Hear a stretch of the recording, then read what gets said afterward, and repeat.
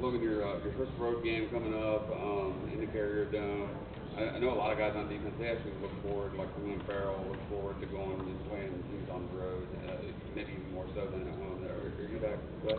Yeah, I do. I mean, obviously love home games and being in the Valley, but it's a great opportunity to go play in a new environment and see a new place. I've heard a lot of stuff about the Carrier Dome, how it's loud, and obviously 2 years ago didn't go as planned, so we're definitely looking forward to going back and just playing Clemson football.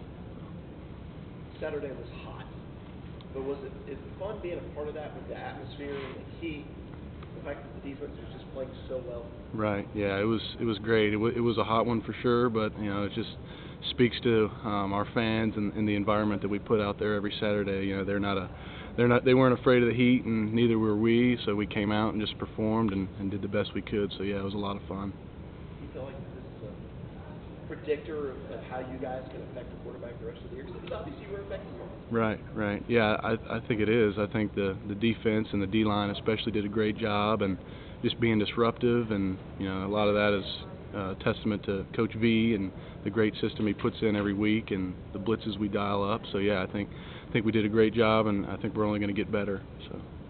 I think you were injured 2 years ago. Did you not make the trip up there? I did not make the trip at that time, yes sir. What do you just remember about that game watching it? Well, I remember watching it and just being really bummed out after that. Everybody was. That was going into a bye week, and that wasn't a fun week to be a part of. But we rebounded and got better from that. So we learned from it.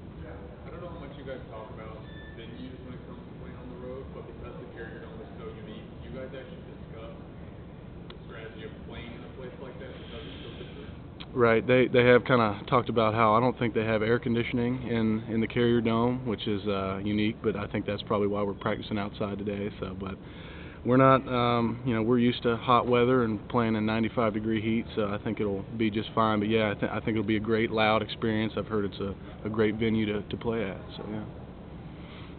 You guys talk amongst yourselves at all on the defensive side of the ball about having the pride of not allowing this program to take any steps back, even though you lost a handful of guys, obviously, to the NFL? Right. Kind of the motto we've had in the D-line room since, you know, spring to now has just been no drop off. You know, we're gonna do everything we can to just carry on the legacy that those guys left last year. And hey, we don't have to be Cleveland Farrell, Austin Bryant. We just need to be ourselves and give great effort every day. And if we do that, we're going to be successful. So.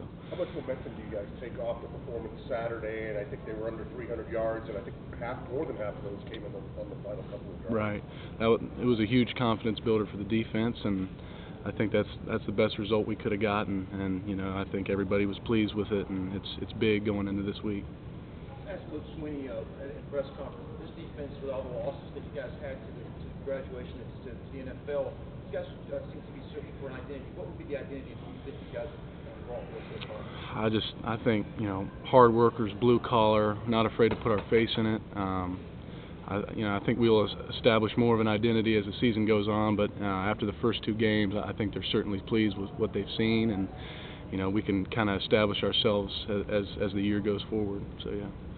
Syracuse is obviously not an option team, but because of the arc motion, because quarterbacks fake throwing the ball after handing it off, it's really an eyes kind of a game, isn't it? Right. And you have to watch everything that they do.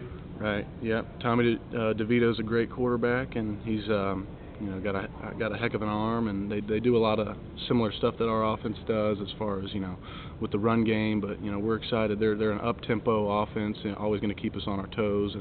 But we're looking forward to the challenge for sure.